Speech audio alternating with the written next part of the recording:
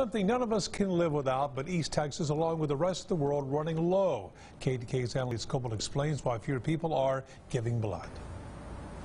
Neil, Carter Blood Care says numbers are the lowest they've seen at this time of year.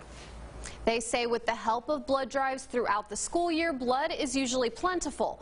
But every summer when school is out, there is a massive drop in donations. This year, the decline is lower than ever, and it happened sooner than expected, leaving our local blood banks with an extremely low supply.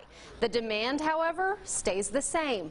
They tell us they are barely able to keep up with how much the hospitals need each day. Every day we have to see the same amount of donors because the hospitals use, whether it's rain, snow, sleet, or shine, they're still having patients come in. And those patients are our community members, they're our friends, families, and neighbors. And so we really rely on those donors to, weather the weather and come out hot or cold to donate blood. And even Facebook is getting involved, launching a blood donor feature on their website. It will alert registered donors when their blood is needed and where they can donate. We have uploaded a link to the Facebook feature on our website. And just remember, if you give blood, your donation will save 3 lives. In the studio, Annalise Coble, KETK News.